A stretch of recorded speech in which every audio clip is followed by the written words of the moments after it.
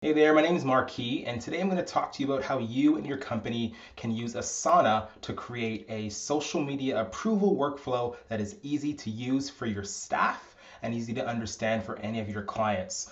I know that social media planning, scheduling, content creation can be a really daunting task. And so what I'm going to show you today is how to use Asana to build a workflow that is easily understandable, that your clients will really love and feel like they're a part of, and your team can really use to make sure that their workload and their workflow is streamlined. So what I've done here is I've created a template within Asana, and there's so many different ways you can do this. We've tried millions of them.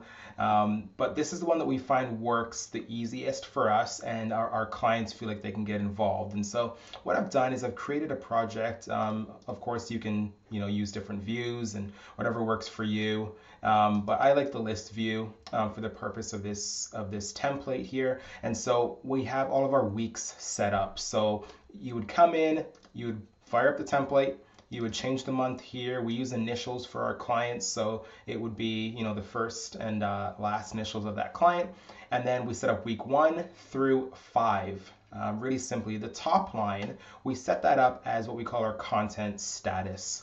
So that is week 1, week 2, week 3, week 4, and so on. Because the problem that we were running into previously is that there was just so much happening, and our social media managers and content planners we're getting notifications for every single thing. And so at the end of the month, you would have something that looked like this.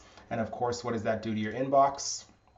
Right? It fills up your tasks, and there's just unnecessary things that you don't need to have displayed there. And so what we've done, just to make it a little bit easier for everybody, let me just delete those a second.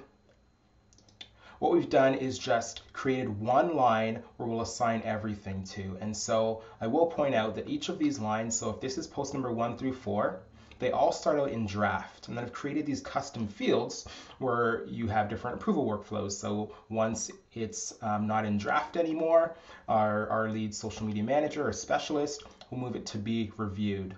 And so that means that they've gone in, they've created all their captions, right? Caption here, they put in all their hashtags, they've uploaded all their content, and it's ready for the next person to review it and take it over. And that's typically someone that's internal on our team. And then once that happens, our internal team approves it. If the client is in the project, we then assign it to the client. Once they have done their thing, once they've gone through it and approved everything, then they hand it back to the social media manager, and then it gets scheduled into our scheduling software. But how do we keep everyone accountable and everyone on the same page as to what's happening and when if these are not all scheduled? So the way that we do that is we use this top line and we use it as a milestone. So this is the only thing that ever gets applied. So first it will start off, because I'm the only one in this workspace, just imagine for a minute that I am both the client, the social media manager, and the project manager. So I would assign it to myself. The due date is, let's just make it today.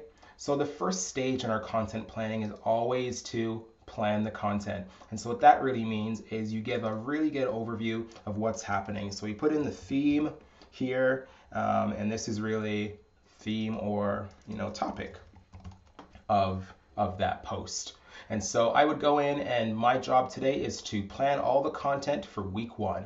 Once that's all done, I move it to create captions. So I would move it to the social media manager or the specialist, and then they would go in to each of these posts and they'd put caption here, more info, hashtags, etc., images, and media, right? And so of course this is now ready to be reviewed because all of our information is in there. Then what they would do is they would go and hand it over to our internal project manager or the client, and then change the status to approve captions. So that person gets notified that everything is ready. Let's just update those quickly, to be reviewed, right? All for week 1. You get this notification, you come in, I need that done by tomorrow, right? And then once that person has finished it, whether it's the internal stakeholder or the client, they would then switch it back over to the social media manager, right? And then the social media manager would be able to schedule it. Of course, the client had already approved everything. Once they see that, it is scheduled out. Perfect.